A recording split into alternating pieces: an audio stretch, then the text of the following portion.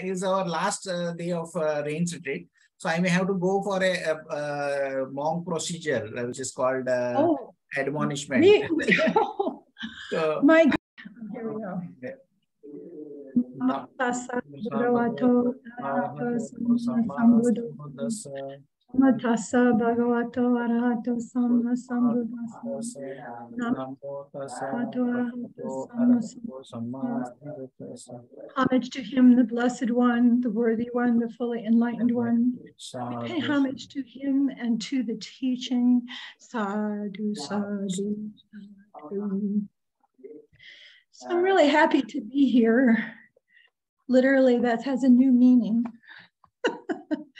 You know, each time I say, I'm really happy to be here, it turns out to be a new kind of meaning. And I had, I hope this one is recorded, okay? This one, yes, exactly. Kind of an open talk, because I had planned this a few weeks ago before I went into the emergency room. Also, it's not exactly what I was wanted to do, but I actually am watching very carefully this whole experience of having to go through the cancer and to realize what I'm facing, and facing it so suddenly. And in the last last week has been a very, very educational thing for me. It has been a very wake-up call about several things. And so I've been doing the best I can with everything. And it's been a lot to do about learning about survival initially. But in the beginning of this, we go back to May when I first got here, and when, stumbling into what was really happening. And then having to realize, okay, this is desperate. This is actually a very serious level of cancer that we're dealing with. And it's unfortunate that we discovered it in a stage 4 instead of the beginning, the second, or the third stage, which makes it different. Now, in what's interesting is I worked with cancer. When I say that to you, I was trained as a cancer registrar by a very famous doctor, Crow. He's deceased now. And he was the head of the radiology department of a hospital in Northampton, Massachusetts. And this was 52 years ago that I stumbled into a position. And you wonder, why do things happen to us across our lives? How is in life, how is this stuff actually woven together? Is there a path? Is there some way that our experience is, as we go across through our life, is it actually hooked together at all? You know, and this has to do with learning about karma and learning about the effects of past lives trickling through into this life and your habitual tendencies. For instance, you have heard me talk to you before about being afraid, and what happened with Bhante teaching me about why all of a sudden was I afraid of something when I was 51, and then going back and doing past life work and finding out that there were other lifetimes. And it didn't matter if I believed that they were me or not, but I stumbled onto 4 or 5 other lifetimes where the woman at 51 or 52 years old fell down and died. So one of them fell off a wall, one of them fell off the roof of a house, one of them fell off a cliff, one of them fell into a ravine in a pasture, and one of them fell off a ship, off a mast onto the deck and died. So what did that have to do with me? I don't know, except that in running backwards and watching this experience, somehow there was a connection. And somehow this connection wasn't anything to do with this life. This is what came out of working that way. I discovered that this fear that suddenly happened, and you must understand, as a child, I was climbing trees that were 50 and 60 feet high. And I could build tree houses and tree stands and do all kinds of things growing up that my father taught me. And, you know, why would I all of a sudden, I cannot stand up on the roof and clean something off the roof and get down. All of a sudden I can't. My legs are frozen. So just remembering that this happened lots of other times in lots of other lifetimes means that this fear really doesn't have anything to do with this lifetime. It's just something that's passing through me from someplace else. It's an energy. I don't have to dissect this. I don't have to scientifically explain this to you, but as soon as I understood this was an imperfection of mind, bingo, all of a sudden, I understood it was an imperfection of mind. And it didn't have anything to do with this lifetime. And the moment that happened, I could climb back up on the roof and clean the roof off. In just a second, I want to get the book here. Oh, I have 2 books. They're floating around, and I didn't expect. But if you go back to Upakkalesa Sutta, I didn't think this was so valuable for a long time. I didn't think this was so valuable, but it's a very valuable statement to remember, to put in your head and remember. The last paragraph in 128 is the end of the Upakkalesa Sutta. And the sutta, it was about all the different 11, I think it was 11 different hindrances. And the Buddha was telling Ananda, he was telling him how he handled his hindrances when he was practicing in meditation. And the last paragraph, in summary, of 128 tells you a statement. And if you remember that statement, you can always reflect on it in your life. And it said, thereupon, it's Anuruddha. He was telling Anuruddha, I developed, it says, thereupon, I understood the doubt is an imperfection of my mind. So suddenly he's looking at what the Buddha did each time he had a hindrance to handle. He abandoned it. That's the total instruction. He's not examine it. Don't sit with it. Don't wait till it passes away. Don't pretend that you're learning about anicca. You know, all things change. Don't do that. The moment that you realize you're not doing what you were doing for your task and you were pulled away, the moment that you pulled away, abandon whatever it is because it has nothing for you. He kept telling him all 11 of these. He said, I understood doubt was an imperfection. I understood inattention was an imperfection.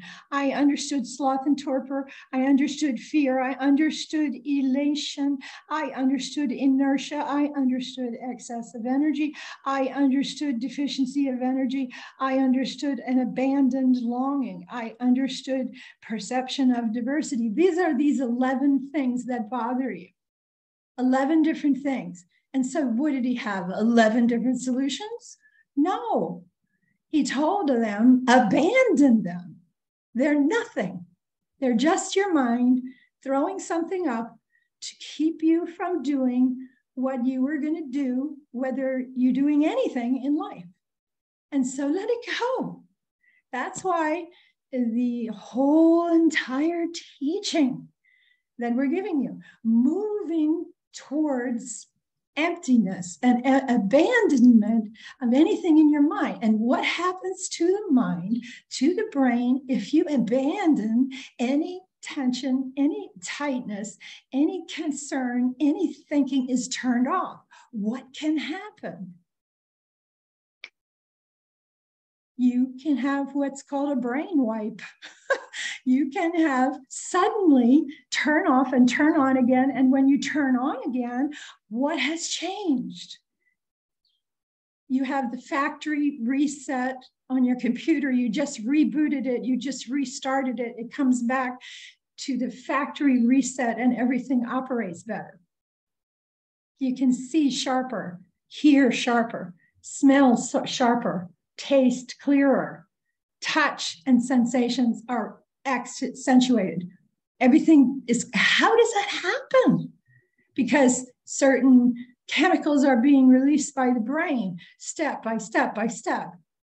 Not just dopamine, oxytocins, and there's about 4 or 5 others that are all affecting this. And what's happening is clarity, clearness of mind.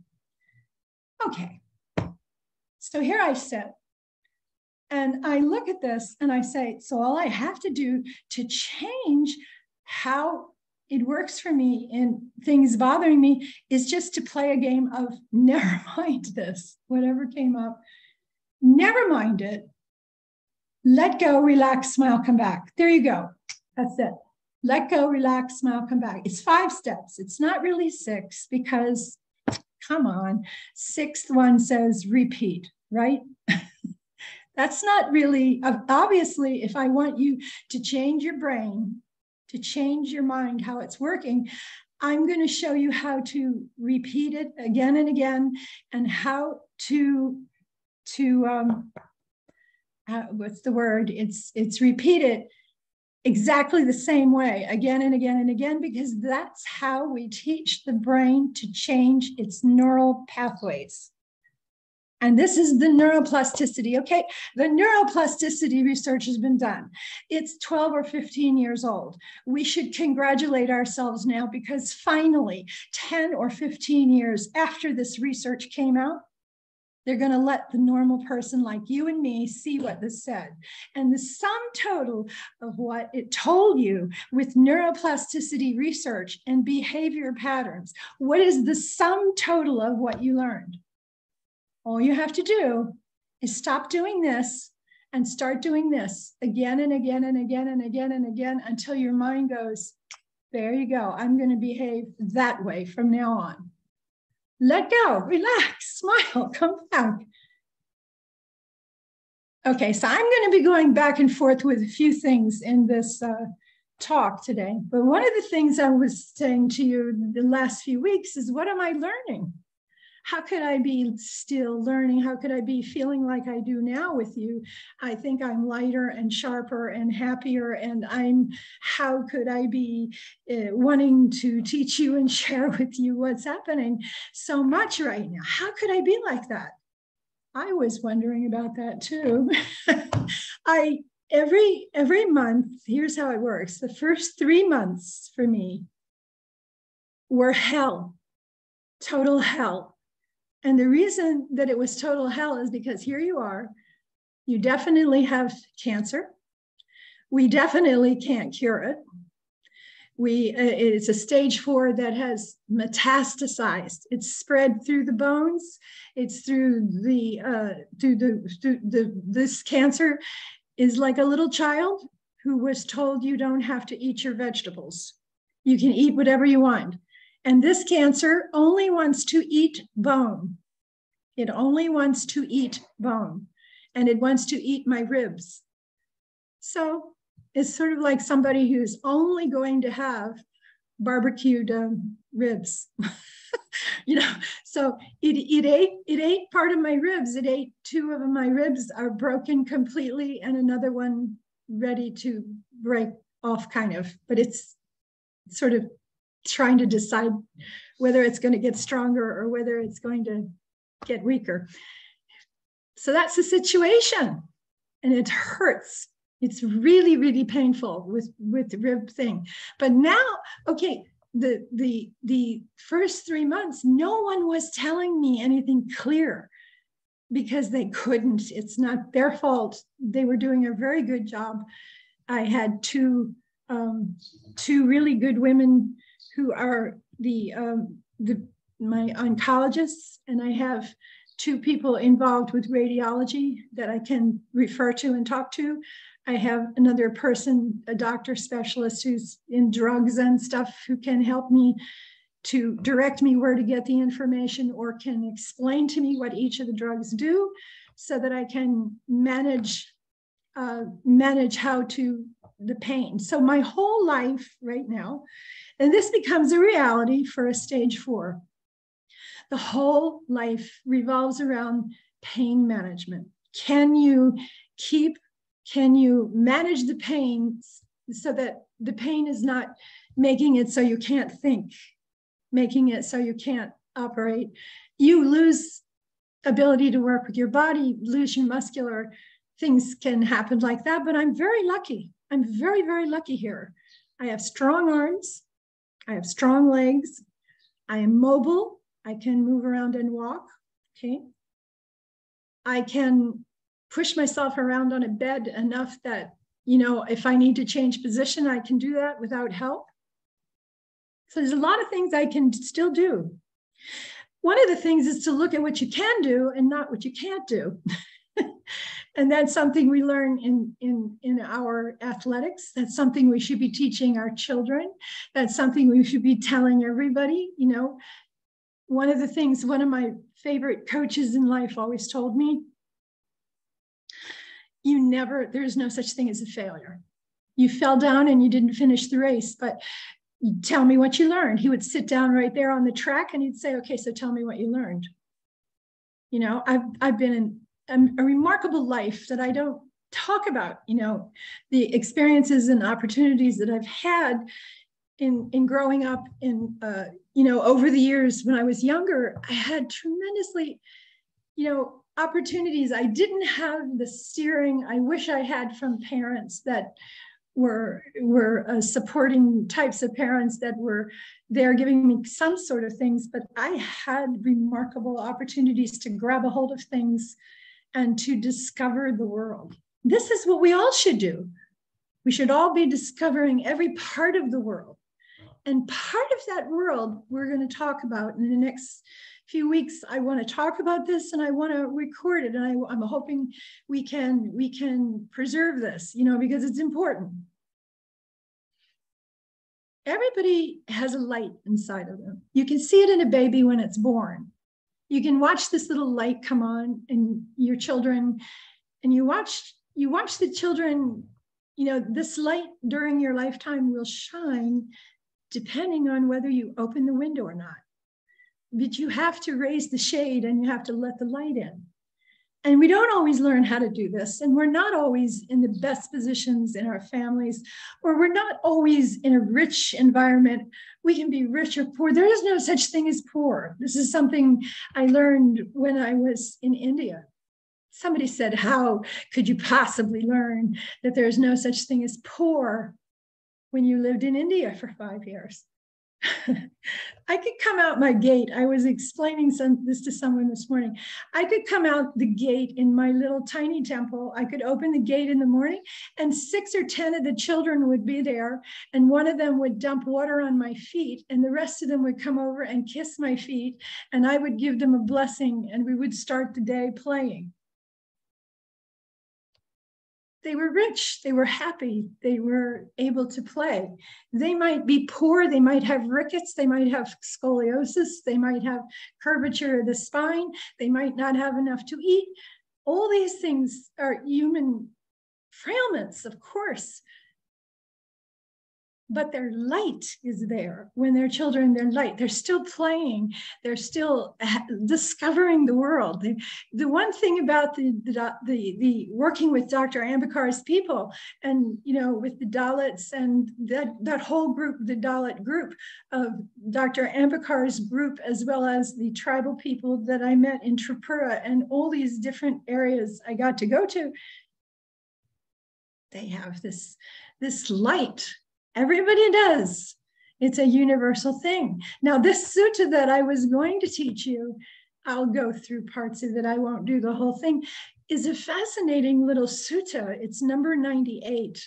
And what it is a sutta about how do we identify people in this world. why do we do it? We just habitually do it. It exists in every language. It exists in every culture. It's existed historically forever. No matter where we have people going around, we can point to the animals. It actually exists among horses. It exists among the cattle. You don't want brown and white cows to try to exist in the same field as the black cows for the Angus cows. And white sheep don't always work out with black sheep. And chickens are a mess sometimes. You think that you're just going to get 20 different beautiful chickens and roosters and throw them together. You got a lot to learn about farming. It doesn't work that way. So this division thing is floating around in the minds of animals all over the place. But the thing that got me about this sutta is that I can't remember how we found it in the beginning, but probably one of the other books, because this is in the Majjhima Nikaya. The sutta is Vasettha, the Vasettha Sutta. But the thing is that the sutta is a simple lesson. The Buddha is explaining how to identify a Brahmin. Now, a Brahmin's that funny word.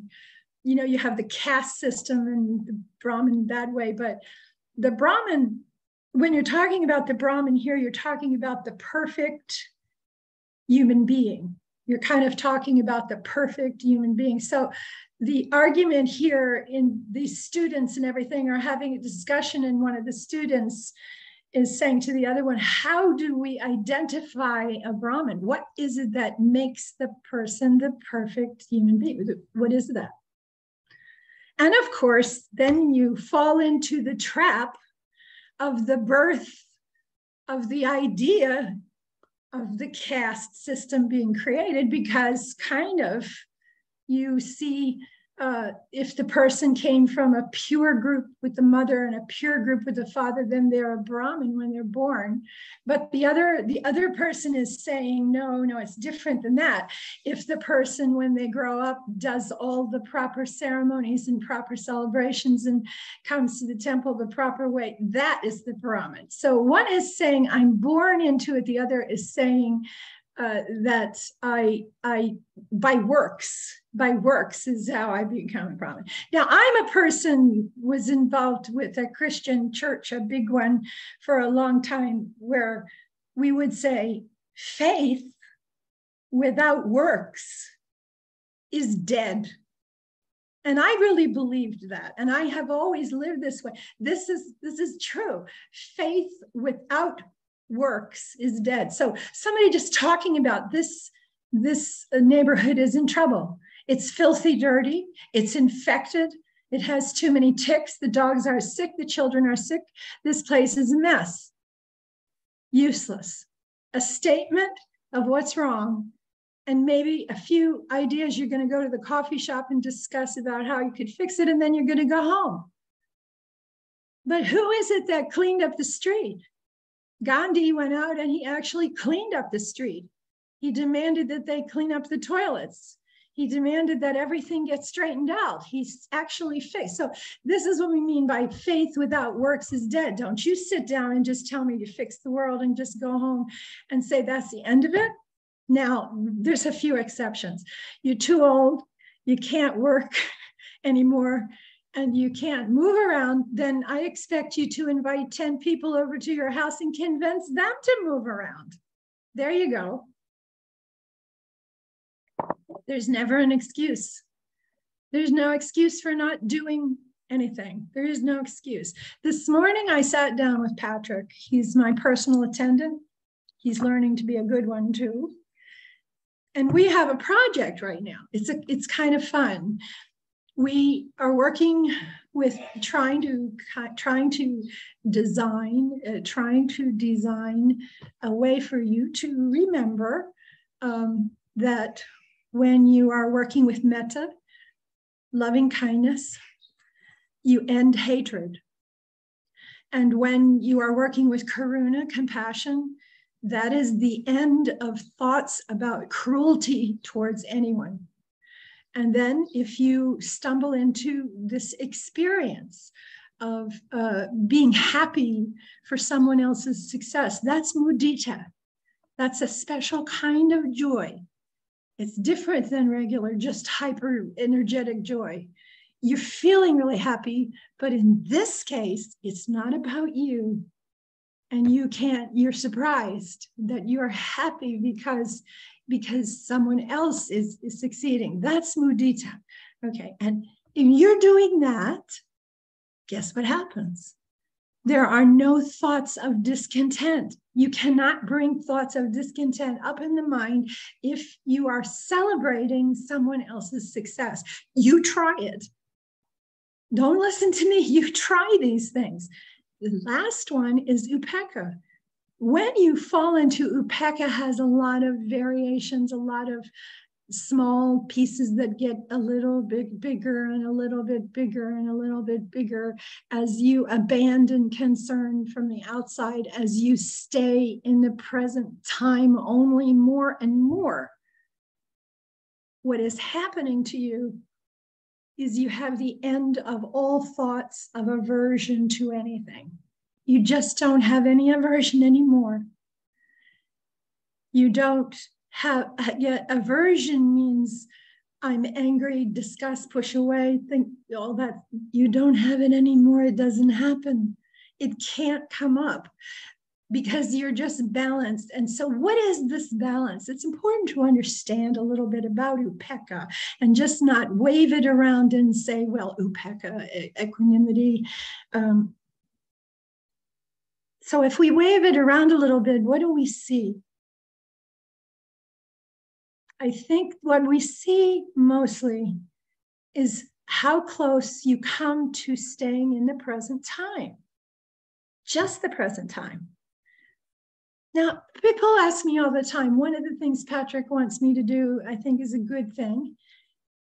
We want to talk about just talking about how, if I told you all to come back next week and bring a friend, and each one of you bring a friend, and when you come back, I want you to tell me, how did you use one of these? How did you use equanimity this week? Where did you use it? Where did you experience it? This is something you need to test, this equanimity. And what I want you to test is how did you apply the loving kindness, the compassion, the joy, the equanimity part? How did you take those three and use them in life daily? Because people will say, oh, I'm not doing I said, you're meditating. Well, I don't have the time, and I can't find a half hour, or I can't 30 minutes. I said, no, I didn't ask you that. I said, are you meditating? Well, they said, I don't have time. I said, no, but I didn't ask you that. If you had time, I asked you, are you applying it? When I say, are you practicing? And then they'll say, how do you take this? How do you put this? So he's asking the same question at 27, 26, 25 years old. They're asking the same question. How do we apply this equanimity? Well, let's look at how we can take it from out here, the whole idea of this big subject, and get it closer together to the pinpoint. And the pinpoint would be, how many times this week did you catch yourself getting tense and tight about something that was from the past in your mind going on again and again and again and again? I just finished doing a divorce, or I just finished taking care of my grandmother for 3 months and I'm exhausted, or this. How do you look at this? How did you use this? And so the first thing is, how many times did you catch yourself thinking about the upsetting point? Here's how it works. The suffering is the tension and tightness, and it is the contact, the craving, the clinging is holding on to it tight and making it tighter. That's the suffering. So if we're going to back out of the suffering, first we have to identify it. How can I tell you to let go of it if I can't tell you what it is? And so it's this tight thing, and we can make it a little bit less and a little bit less and a little bit less. How?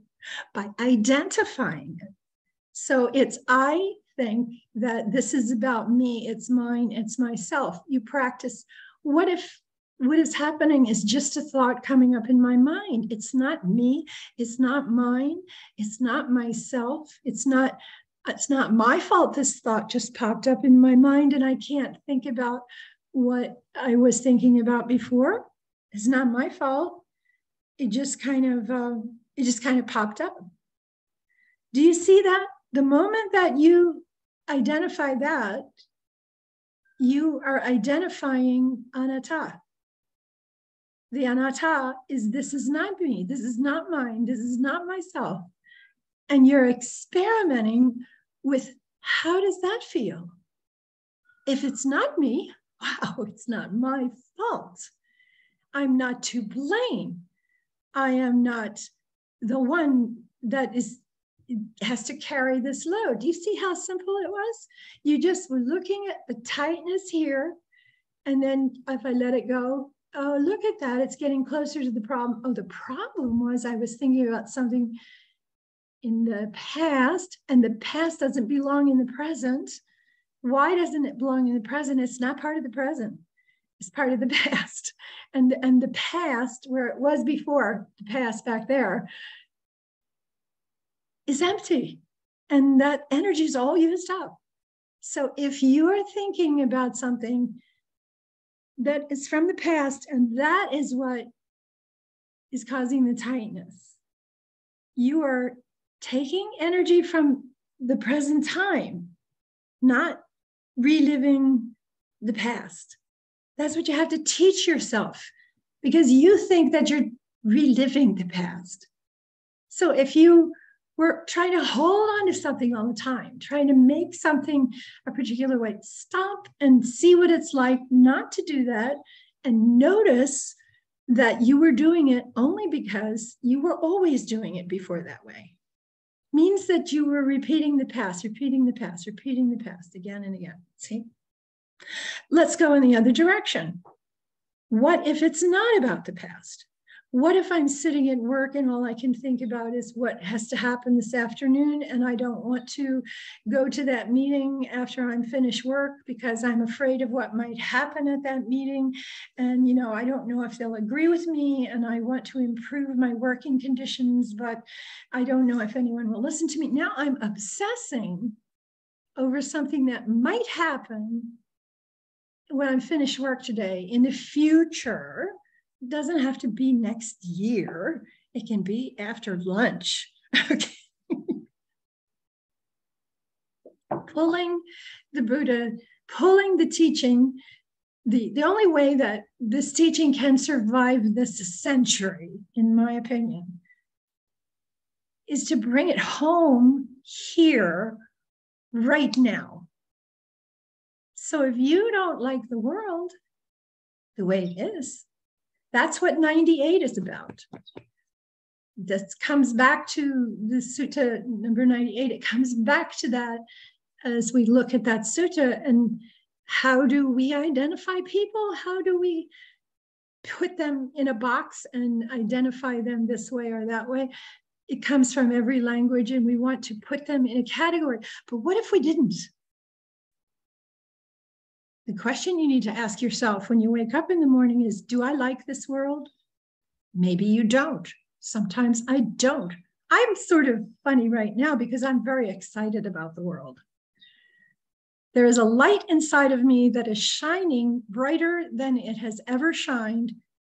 And I don't quite understand it yet, but I can tell you before you leave this life, there is a veil. You will pass through that veil from life into death, but there's no big deal here. You passed through the veil to become born into this life.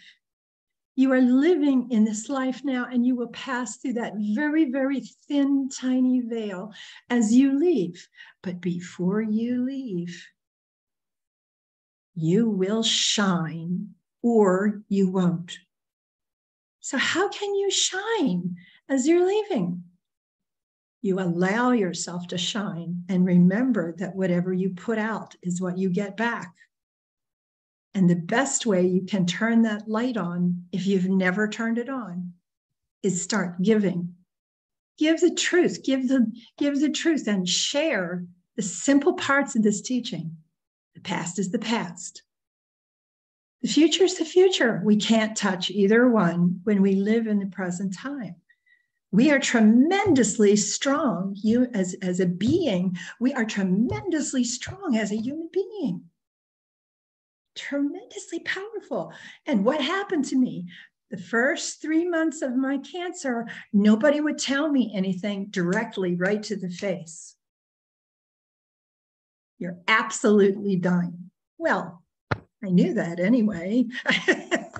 I mean, I was born, I'm living, and I'm dying. I remember the first doctor here. I liked him very much. He wasn't going to be my doctor. He was at a special clinic. He wasn't at the government hospital. But we went there first, and he sat down after the first 3 pictures they took. And he sat down, and he was,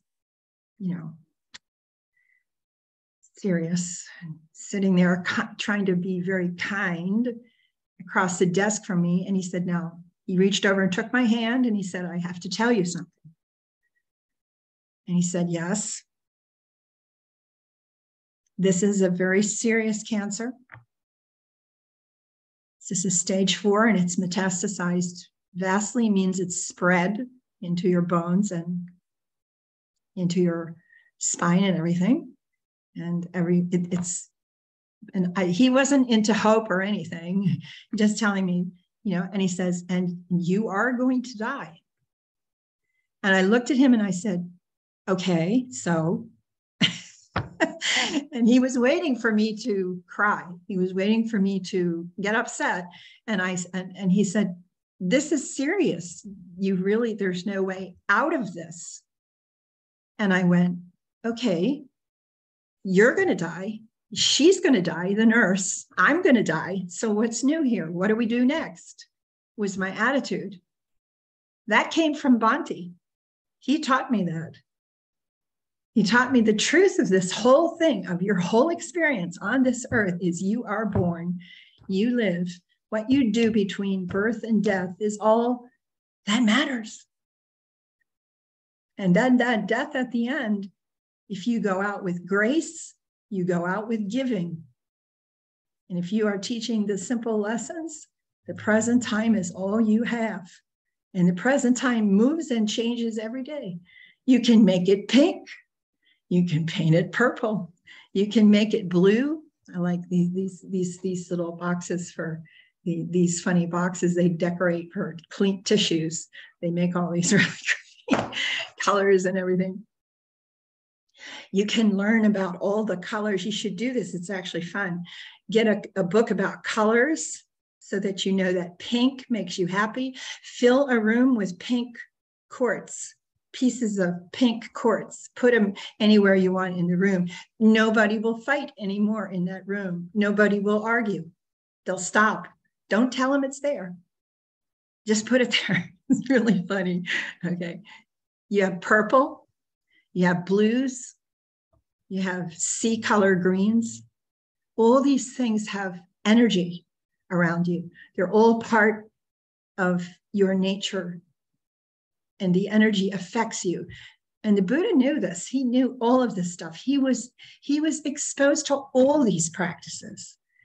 Even before, he was exposed in his own journey, believe me, well, through different types of yoga, through different types of mind work, through different types of everything. In his journey, as he was searching for things, he was exposed to the best teachers and the best things he was exposed to.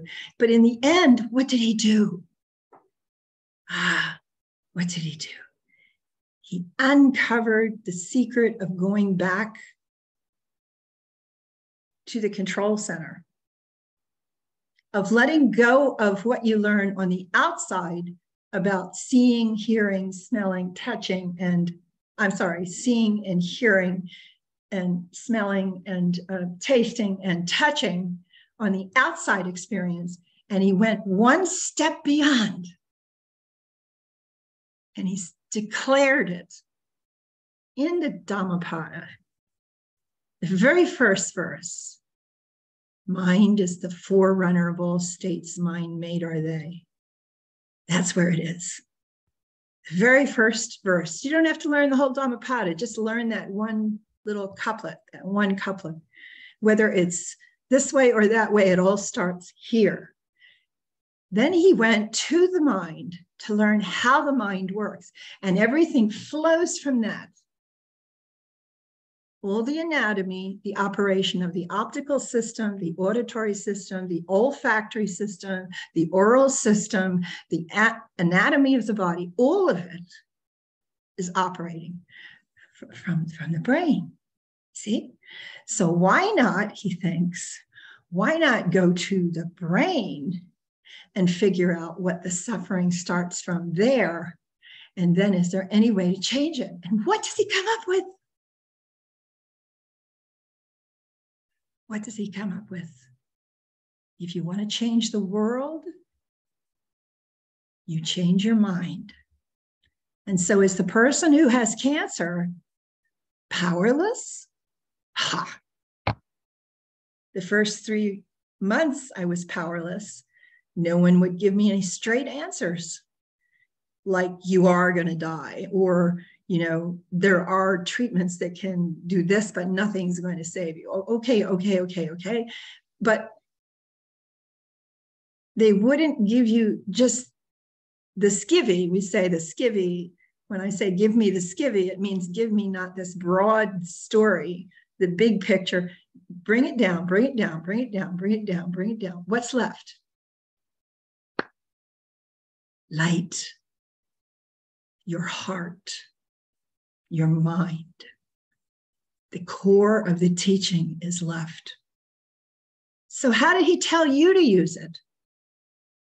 There's not just one sutta about right effort. There's hundreds of teachings of right effort, the 4 steps of right effort, and the 4 steps of right striving. And what is right striving? Right striving is the signal to you that right effort can become right striving, automatic right effort. It becomes automatic.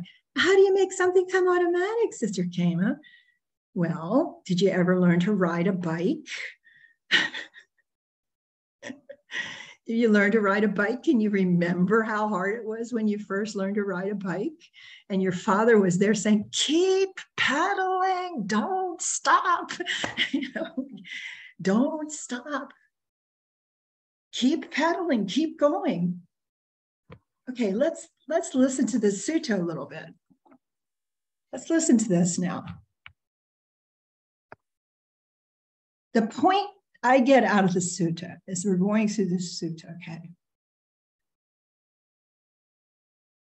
is that humankind must understand at this time there is no reason at all that it is viable to have a war on this earth at all. There is nothing, no reason. If we eliminate every reason that marks a man or woman as to who or what they are, there is nothing left except a remarkable planet that can support 10 times the life that is here now. We don't have to cut down the population. We need to cut down the language. We need to cut down, tear away what it is we are labeling people with, what it is we are, that part. You listen to it as we go through this. So it's on page 798 if you're going to follow in the book. It's the Vasettha Sutta. And thus have I heard on one occasion the Blessed One was living in Ichinanagala. I love the place. Ichinanagala is in the woods near Ichiganawala. They're trying to make me say Ichiganawala 100 times. On the occasion, there was a number of well-known, well-to-do Brahmins. So these Brahmins are when these are the higher group of people, they're just talking about the scholars, the ones that are asking questions constantly, the ones that are searching. These are the Brahmins we're talking about. They're staying there. And these are the most famous ones. And if you're listening to me teach the suttas, or you're listening to one of our teachers teaching the suttas, you have already heard some of these names. You already know about them. The Brahmin Chanki, we know about him from 95. The Brahmin Turaku, there's another lesson that teaches him. Pokarasati, we heard of him. Janasoni, there was a discussion with the Buddha with Janasoni. Brahmin Todia, do you remember Todia? I think he's in the Chanki Sutta. He was the young monk that thought he knew everything. He was 16 years old and they didn't want to let him speak, but the other Brahmins, they respected him. And so they wanted the Buddha to answer his questions. That's how come you got the lesson in the Chanki Sutta, because of Todia. And then Vasettha and Bharadvaja are the two monks they're the two Brahmins that are walking around, and they're the ones that started this whole thing, this whole sutta. They're the ones that had this discussion, how is one a Brahmin? So this becomes the question, how is one a Brahmin? And the one says, when you're well born on both sides, you're pure maternal and paternal descent. For 7 generations long, there's good people in your family that are doing good things, unassailable and impeccable. It means nobody can contradict the purity of your birth and your family background. Then you are Brahmin. That's how come. And the other one says, when you are virtuous and fulfill the observances and the celebrations at the temple, that's how you become a Brahmin. These are the two positions. And so they go away to the Buddha and they go to find him. He's nearby. And then they ask him, they tell him the problem. And he says, okay, they present it to him this way. We're both acknowledging to possess the knowledge that we claim of the triple Veda. Now, this is the Vedas, the Upanishads. I don't remember all of them, but there's a whole set of books that the Brahmins study. And these are the oldest books in India that they preserve. And they are still today in New York. I met a bunch of teenagers who are studying this tradition with these books, and they're doing it in the same way that the Buddha is describing it. And I got to interview those kids, and they're not allowed to ask questions. They just come in and they memorize these books and recite them back, and they're not allowed to ask any questions. That's not part of the training. It's fascinating. And so it's happening the same way today as it was in the time of Buddha. We have attained full mastery, they say, and the Vedic experts teach. We understand the philology and the grammar. And this is like the presentation. Philology is the presentation and how you explain something clearly. And the grammar is a specific kind of grammar. So you could think of it as if I said to Jay, let's go study Shakespeare. If you went to study Shakespeare in the beginning, you would go, oh my gosh, Sister Khema, what are they talking about? Because Shakespearean language is like a different thing to listen to. The way we talk about it is not the same as other literature. And it's difficult for a while to get used to it. Well, that's what this is talking about, philology and grammar. A dispute has arisen between us, Gautama, concerning the question of birth and class. One of them says that you're a Brahmin by birth, and the other says a Brahmin by action. What should we do? How should we believe this? And none of us convince the other one or make him see a point of view. They like to fight a lot. These groups, they this was the birth of, in the Vajrayana tradition, some of Buddhism, some places they go out every day, 2 hours, like Jay and I would go out and you would sit opposite me and your position would fight against my position for 1 hour. And then I would have to talk to you for 1 hour and try to make you agree to my position, and nobody ever wins. And that's what this is talking about. Neither one could convince the other and make him see the point of view. So we're coming to ask you, because since you're the Buddha, we're going to ask you. So the people turn with their palms upraised. Now what goes on here is they're just praising him because we come to you because people are listening to you and you seem to understand everything. We're at section 6 and one Brahmin about all this. And then the Buddha says, okay, listen, I will teach you in order who these people really are. This is how the sutta starts. And the Blessed One starts, there are generic divisions of living beings. And many of these kinds of birth are occurring on the planet. Now, remember, I don't know if you remember, but because I haven't been teaching for a while, but I told you one of the most interesting things for me was in studying about the Buddha, people often ask me, but did he tell us everything? They'll come to you and they'll say, but did he really explain everything? And I'll say, yeah, he did. I mean, I have not found yet today, in 22 years, any topic that if I go to a really good monk who studies this stuff, he's going to say the Buddha never said anything about that.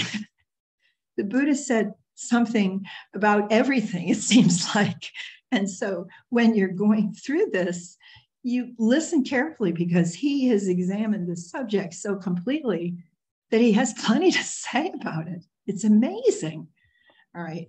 So first of all, he starts out describing life on the entire planet. He's not going to just explain to you what it is for one human being to be a Brahmin and one. Now he's going to try to get you to understand the whole problem on Earth of labeling people.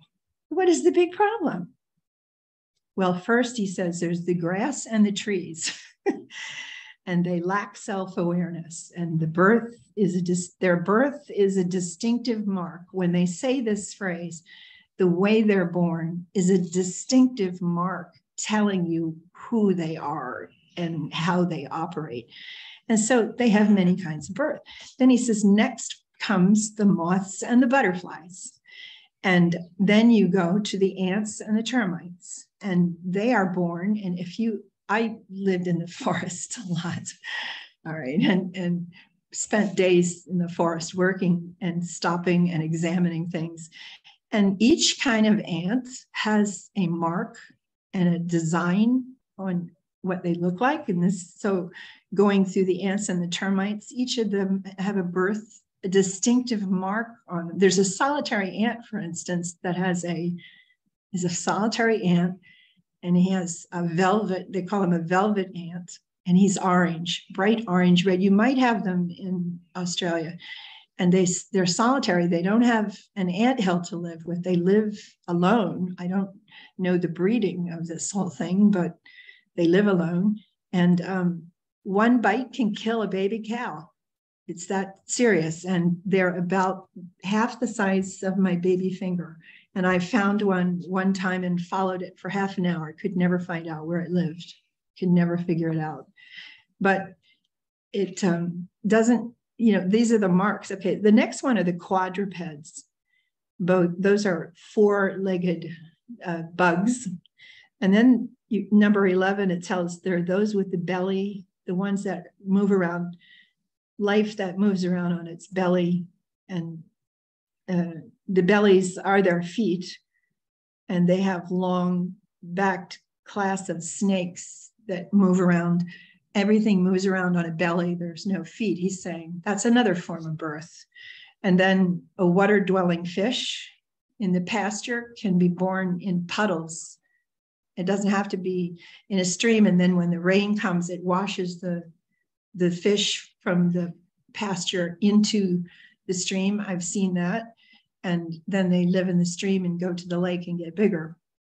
Another one is the birds that wing their way. They range through the open skies, and they live only in the sky or land in the tree to sleep. And the next one at 14 are the births of the differences, the birthmark, distinctive marks. With humans, it is no different with their birth. So at 14, he starts to explain the human being now. Now he's going to start to identify human beings. with human beings, there are no differences of their birth. This is the first thing he says, no differences. Maybe in the style of birthing a baby with the nurses treating you, you know, the delivery nurses handling things, you would do it different ways. Like a Laboye baby would be born under the water and brought out, okay? Or there's many different tribal traditions of birthing babies, but the fact is human beings are born the same way. You're not going to get out of this. So there's no difference in the hairs on your head, nor in the ears, nor in the eyes, nor in the mouth or the nose of any human being, or on the lips or on their brows, the way the top of your head is. There's no difference in your shoulders or your neck, not in your belly or your back. There's no difference in your buttocks, buttocks, and or your breastbone. It's the same. And there's no difference in the genitals and the ways that the human beings mate.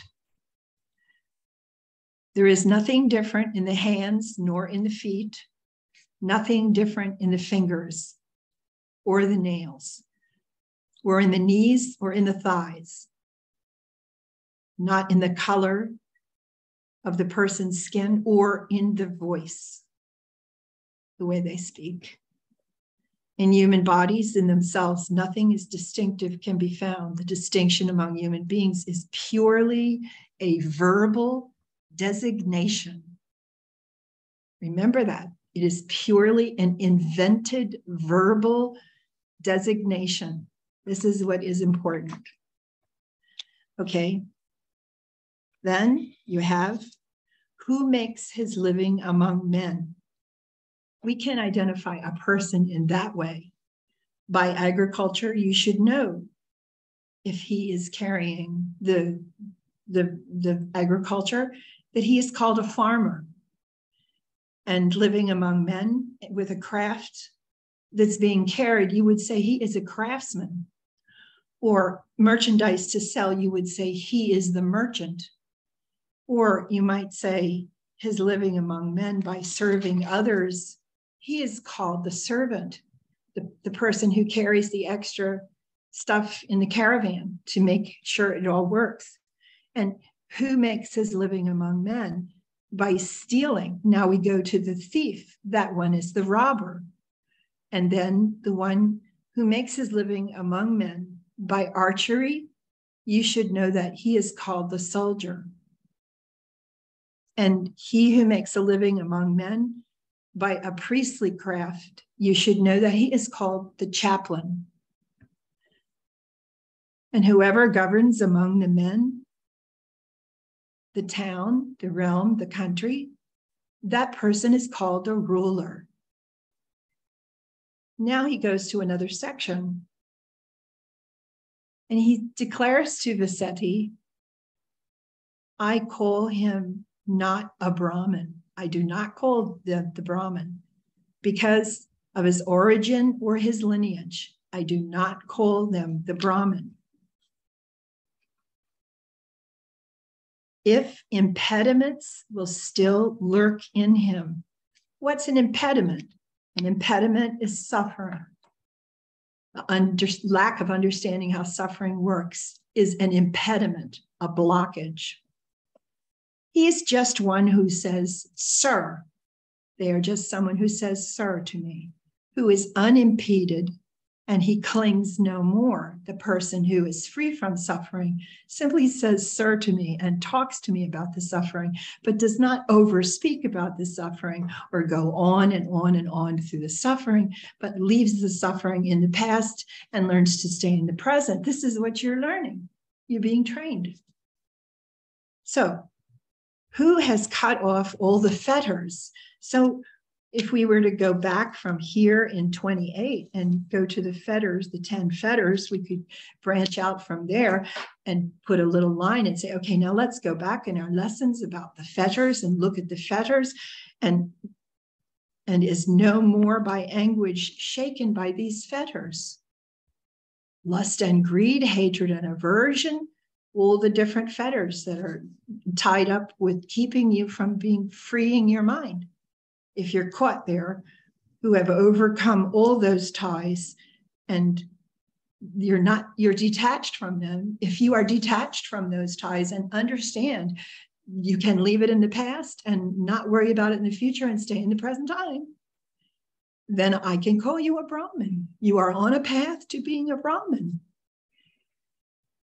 Who has cut each strap and thong, the reins and the bridle band as well? You are setting the horse free.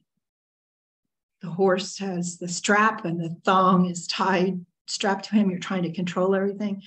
But the one whose crossbar is lifted, the crossbar is a bar you carry on your shoulder to carry the weight of something.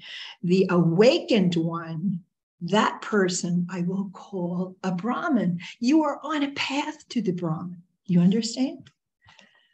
Who endures without a trace of hate? Oh, look what's happening now. You are beginning to learn to endure without a trace of hatred.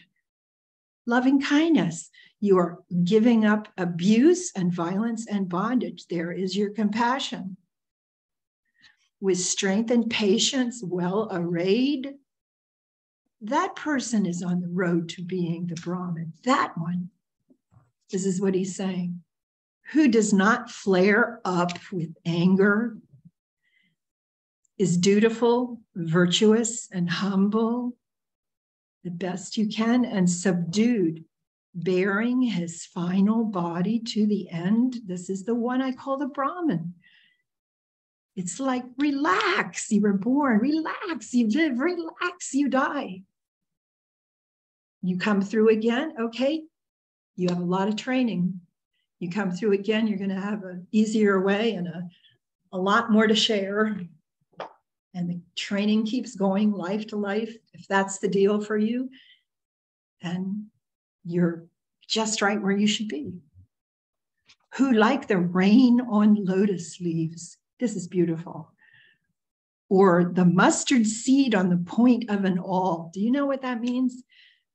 That's kind of tough to explain. An awl is a little piece of metal with a point on the end of it, and you're trying to make silver jewelry, and you're trying to, work with the point of an awl is very sharp. And a mustard seed is the smallest seed in the world. They talk about in spiritual teachings, the mustard seed is a tiny, tiny, tiny seed, and it's balancing on the point of the awl. Clings not at all to sensual pleasures.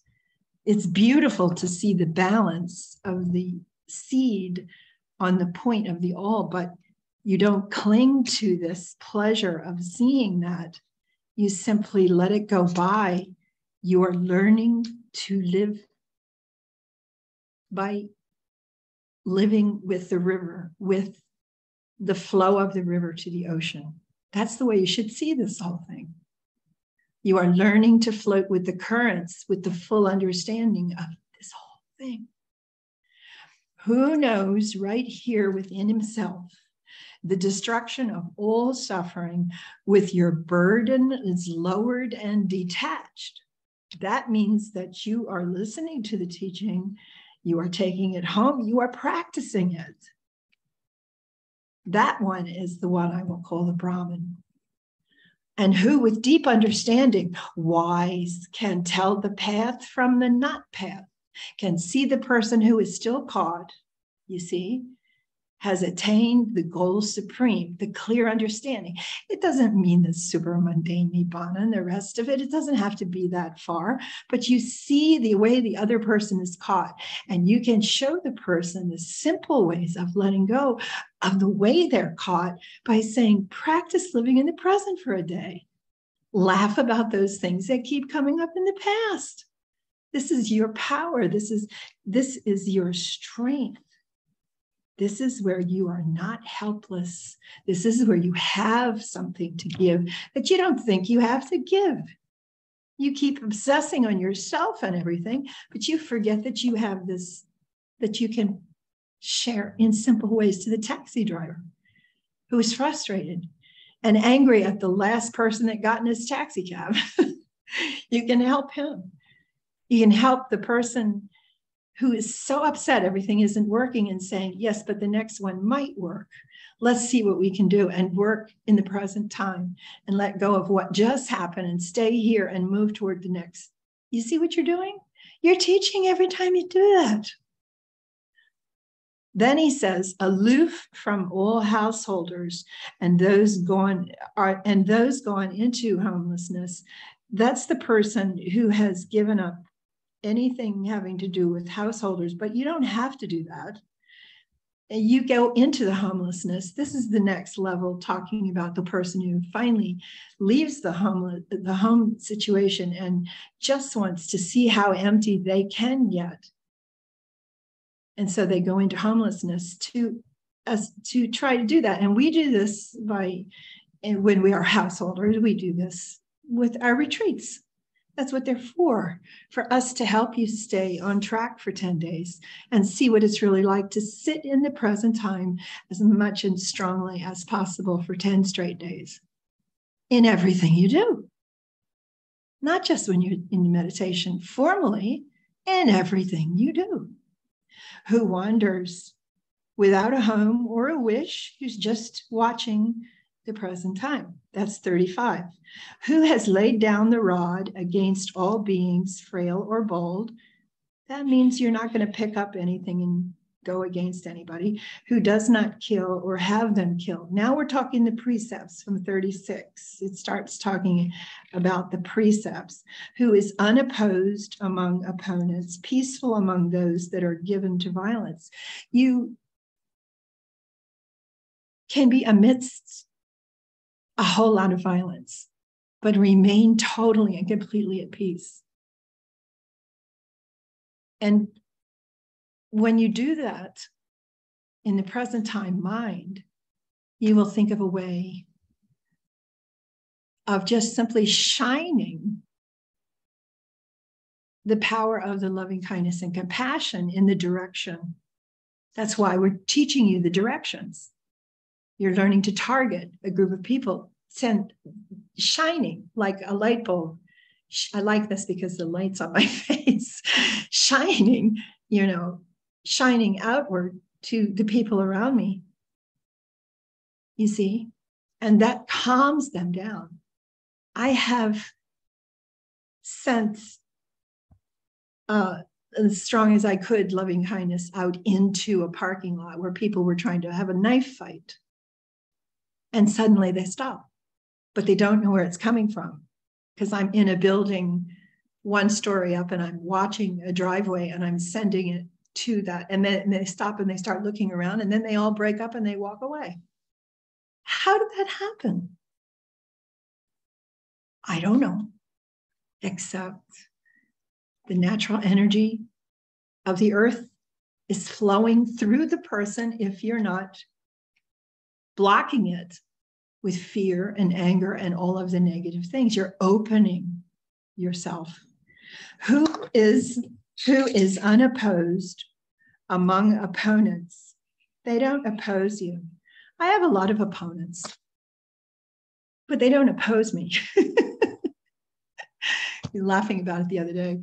And I said, I have these. And they said, you don't. I said, yes, I do.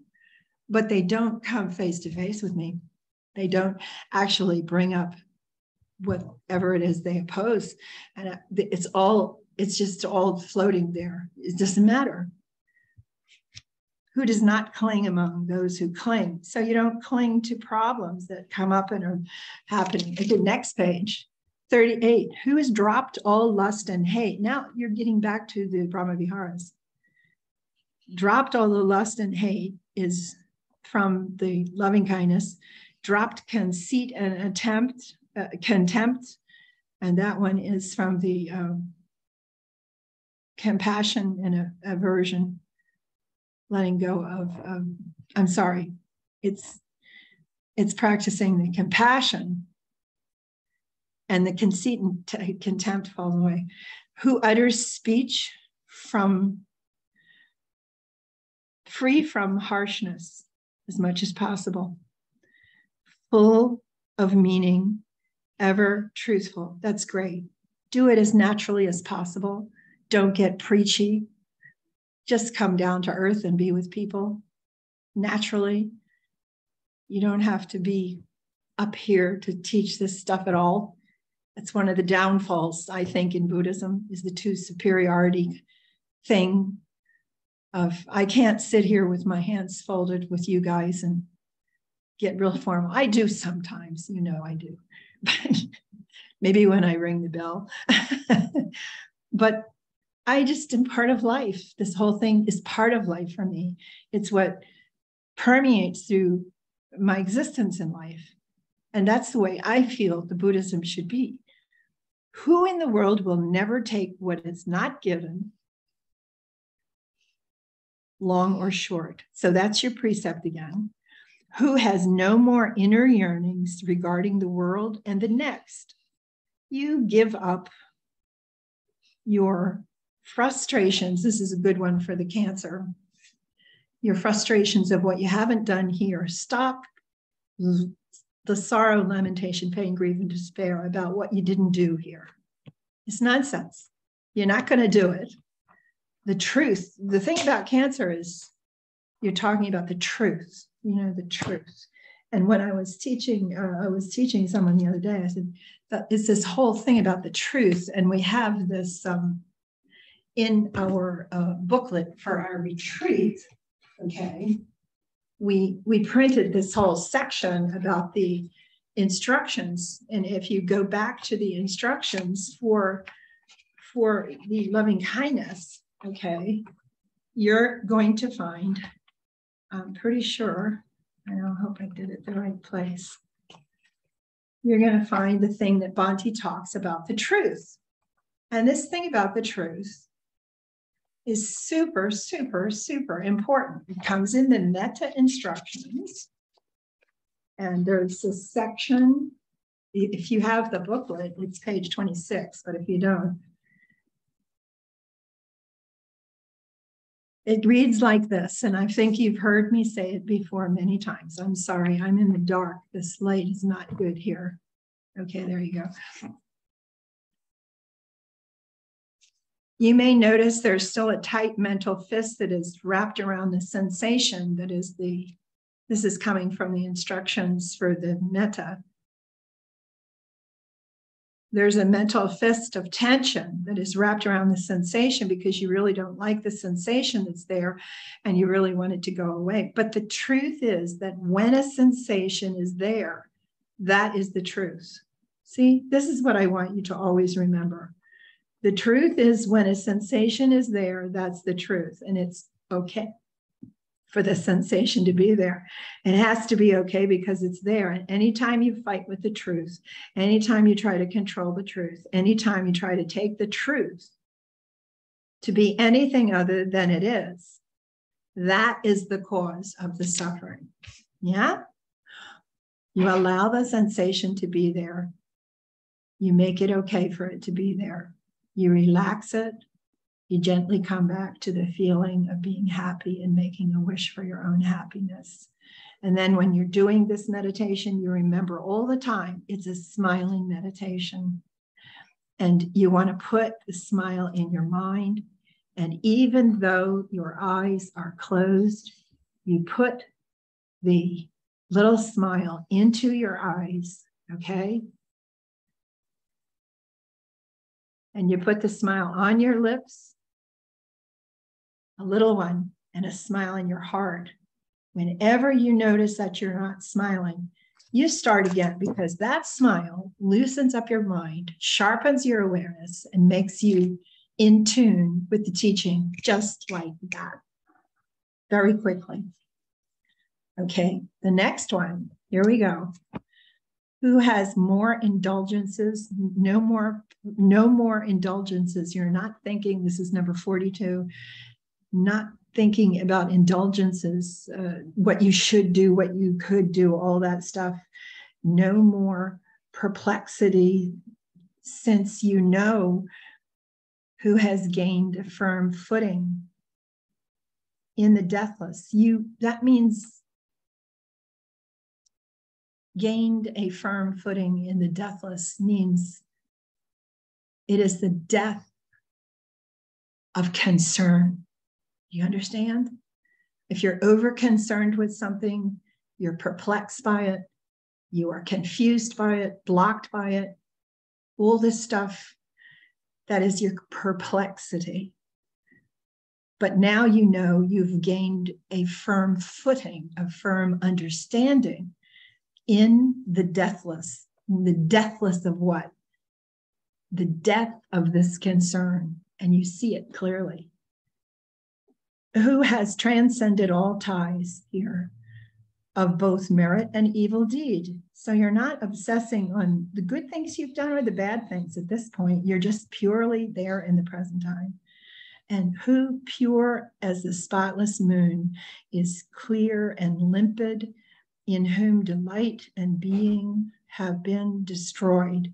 So it's not that you're giving up delight. You shouldn't lament that. That's not what this means. It just means any tension of wanting or pushing away is just gone. That's all this means.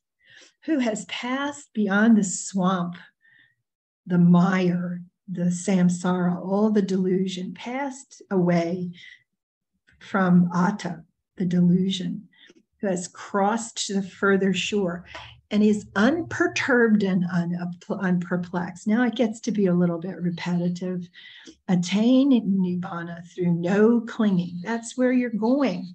You are going to float through this place where you stop, you turn back on, it sharpens up everything, and then you get to look again. This happens many times to us in our period of training, not just once, but it happens and it grows stronger and stronger naturally, but we don't push, we don't want it. If you want it, you can't have it. Who has abandoned the sensual pleasures and wanders here in homelessness if they wish, and who has abandoned craving and wanders in the homelessness. They're just restating that again. The balance, who leaves behind all human bonds, casts off the bonds of heaven. You're not overly concerned about heaven where you think you're going to go or anything like that, or you're just detached from all bonds everywhere. That's what he's saying. All bonds everywhere. Who leaves behind delight and leaves behind the discontent. Who is cool and acquisitionless. Acquisition means you spend time trying to get things. You spend time trying to take hold of things and hold on to things. You are cool and acquisitionless. So I'm giving you these definitions of words for a meaning. I know that you need to break them down so that you can see each piece. Who knows how beings pass away? You understand how these beings pass away. That's what this is saying. To reappear in many a mode, unclutching, you are sublime and awake. Awake is this big word, awake. Whose destination is unknown to gods, to spirits, to men, an arahant with tights destroyed. He's the one that I am calling the total Brahman. This is where he says at 51. That is the one I am calling the Brahman, the one who is complete. Is his monks that went through all the different attainments, all the different fruitions, and they all then get to this eventually place. They don't all get there, but they get there in their passage of life. And if they come back in other lifetimes, in other places, in other forms, this is floating underneath, inside them, coming up and helping them continue their journey until it's just over. Who has no impediments. They have no impediments at all. No blockages at all. Not before, not behind, not in the middle. They are unimpeded and they cling no more. So he's stretching it there. Then he goes, the herd leader, perfected hero, the great seer whose victory is won. He's unperturbed, he's cleansed and awakened. That's what he is. He's the one I call the Brahman. And for name and clan, that can be assigned. But they are mere designations of the world. Now he goes back to the summary. Originating in conventions. They're assigned here and there. But for those who do not know this fact, wrong views have long underlain their hearts. Not knowing this, they declare to us, this one is a Brahmin, that one is a Brahmin by birth. Or they say, one is not a Brahmin by birth, one is a Brahmin by action. They fight over this. They fight over these two things. And this is nonsense, he's saying, because men are simply farmers by their axe, craftsmen too. They're merchants by their axe. They're servants and robbers and soldiers and chaplains and rulers. And so this is truly wise. You seeing action as it really is. You're seers of dependent origination. This is what you are becoming. When you practice and you listen carefully to us when we explain this to you correctly, we're just teaching you that you are the seers of human cognition. The person who realizes the neuroplasticity is real. You're skilled in your actions and you are skilled in the results. Your action makes the world go round. Your action makes this generation turn. Living beings are bound by their actions. Living beings are bound by the chariot wheel, by the linchpin. The wheel, it means the chariot wheel is bound to the linchpin, is the pin in the middle of the wheel. And the chariot is hooked to the wheel, but you steer the chariot. You are not powerless. Asceticism, the holy life, self-control and inner training. This is one becomes the Brahmin. In this supreme Brahminhood, that is how it lies. That is how it is. One possessing the triple knowledge, peaceful with being, all of this destroyed. You should know him. You should know him, Vasettha. He is as Brahma is and Sakka, who understands these things. So who was Brahma? Who was Sakka? So Brahma was the highest. And we were saying the other day, Buddhism is not religion in the sense of other religions. We're saying many people I teach, I do believe in God. And so if they believe in God, how do they do that?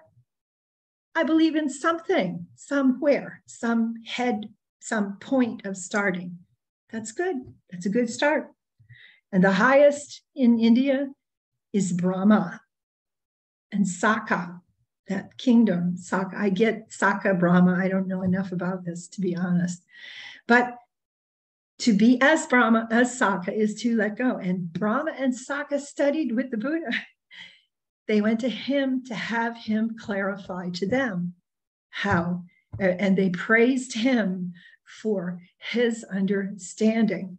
There should be no conflict between Brahma, Sakka, and the existence of a man who became a Buddha. No problem. And he's just saying the purity of Brahma and the purity of Sakka is what I seek.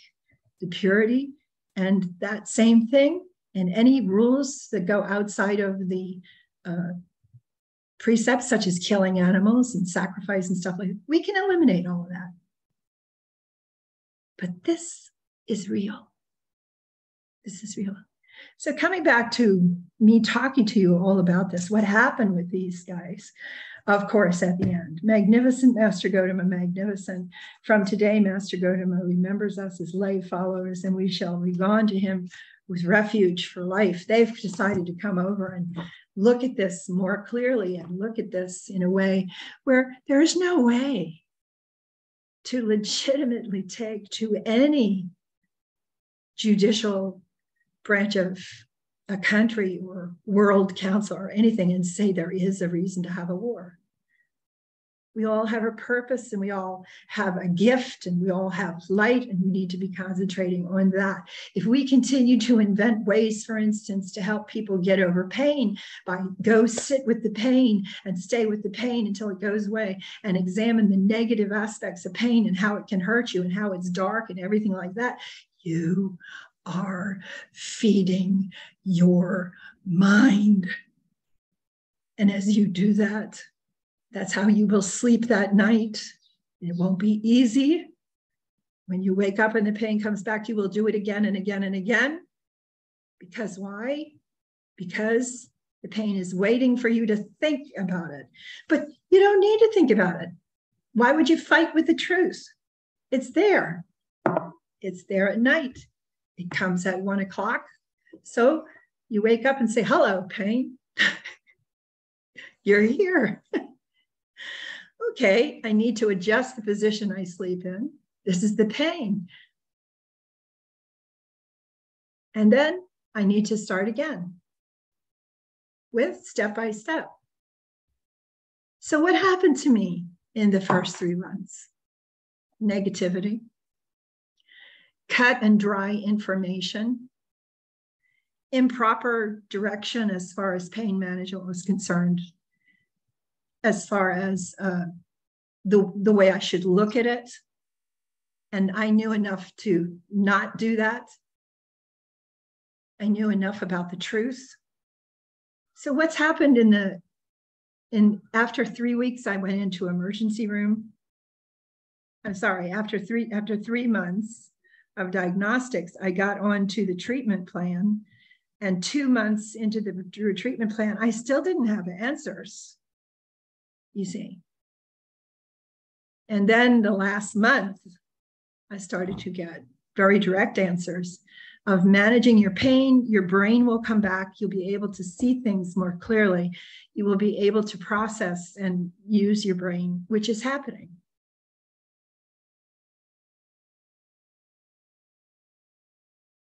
So I'll finish just by telling you what happened when I was at the last review for the drugs and talking to the oncologists. And I went in the office for my turn. I had been sitting in the hallway, and our hallway, we meet the same day each month to check with the oncologist, and we start another month's process of using the drugs. And they have to go through tests and everything each month to check to see if you're. So it was my turn, and I went in. And before I went in to talk to them, there was a woman who was sitting in the hallway. And there's usually about 30 or 40 of us in this hallway, all jammed together, waiting for the same sad news of we get to keep going and the pain is still there and the rest of it. And sometimes it's a little worse, the news, but most of the time it's all very down information. And yeah, your drugs are coming, but they look very sad when you go in the office. They're very, very solemn and quiet, and there's no pink room. There's no bright colors. It's all very not that way. It's not uplifting at all. And so when I went in, it was normal, but I usually go in and start laughing and start telling them how things are going, and gradually they're smiling and I'm smiling. And when I came out of the room, just before I went in the room, actually, the husband of this woman said to me, "Could you please talk to my wife before you leave?" I don't know this man, I thought Polish, but he's speaking English. He knows enough English. And so he said, "Please, can you speak to her, because she's so down. She wants to understand, why are you shining?" And I looked at her and I'm shining. I didn't think I was shining.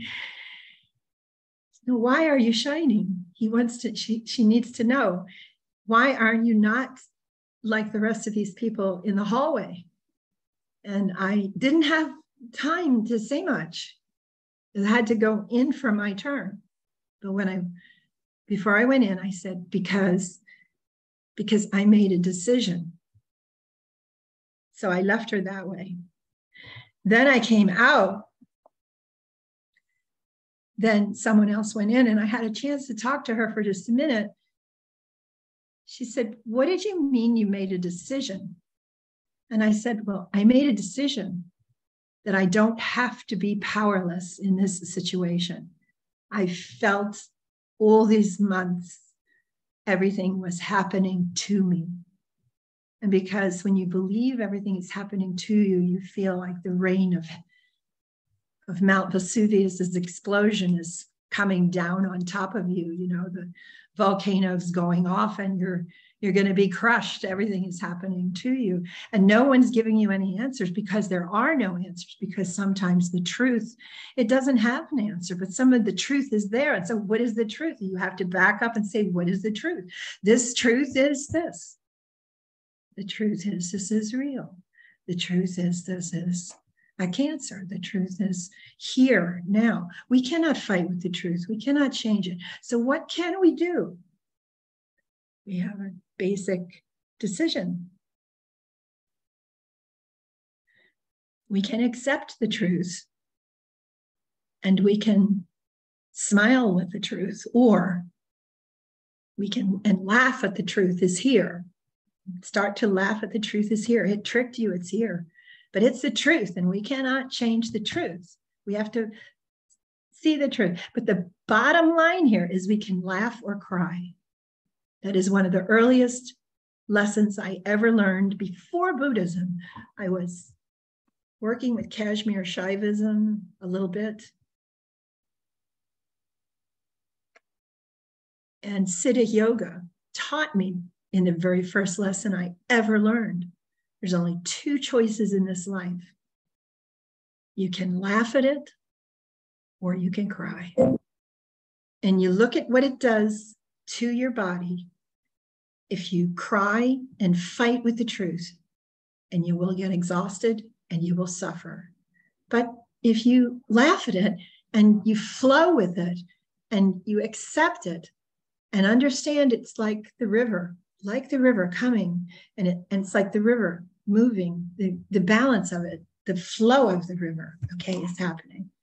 Well, then you learn to move with the river, but you can't turn the river off. You're in the river and you're moving towards the ocean. And when you're boating, you have to go with the flow.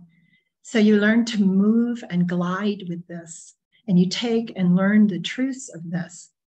And you know, I said to her, your husband really wants to help you. And he was there. I do. But he feels helpless because he can't take this truth away. He cannot change this truth. This truth is here now. And when it's there, to fight with the truth, to try to make it something else that is different, is the certain way for you to end up suffering. So that's what you need to do. You need to shine. And you have enough. We learn enough in this class. That's why I did this class this way. We learn enough in this class, probably longer than we should have, but we learn enough in this class to be able to share little pieces with people that can change their lives. I know May has done it with people. I know Jay's told me he's done it with people. I know Rohi's done it with people. I've done it with people. Simple things. One day at a time. In the present time, and laughing at the past, trying to bite you from behind. And giggling at the future because you know it's not here yet and you don't know what the future is going to be. So take a hold of this present time and you just stay with that. And you watch what happens when you smile. You keep smiling because it's honestly, did I plan on this? Did I plan to come to Poland to do this? No, I came here on a business agreement to help TWIM spread out and help people in Europe. I didn't come planning on this at all. And here I am, so you have to laugh at it. And you have to share it. And every time you do that, you remember. This is your merit. You are sharing merit. You are living Buddhism. You are embracing it. You are putting it into your life. And every time you do it, you're juicing up. We're going to talk about what happens, how you, next time I have this article someone gave me about, how to live longer. And I'm okay, let's look at that. How do we change our brain DNA so that we can live longer? And you know what the secret is? I'm going to tell you next time. I'll tell you next time what the secret is. There's been studies done on this, and this is really fun. And it just fit in your Buddhism, right like that. So let's fold our hands. I'm not going to open this to questions. I think it's been pretty long here. So I'm not going to open questions. Next time when you come, I want you to bring a friend.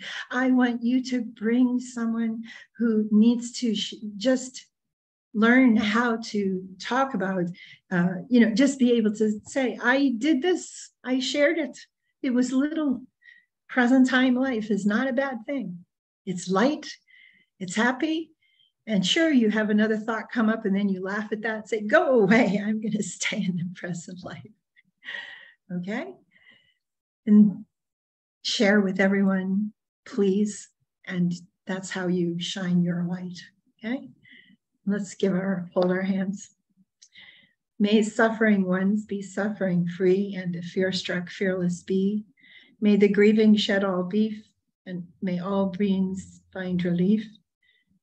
May all beings share this merit that we have thus acquired for the acquisition of all kinds of happiness. May beings inhabiting space and earth, the devas and nagas and mighty powers, share this merit of ours. May they long protect the Buddha's dispensation. Sadhu, sadhu, sadhu.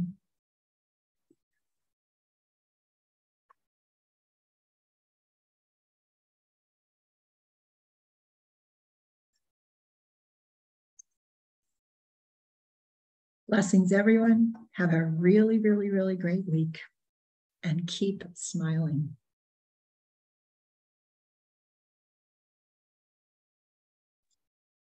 Thank you, Sister Khema. Thank you. Be well.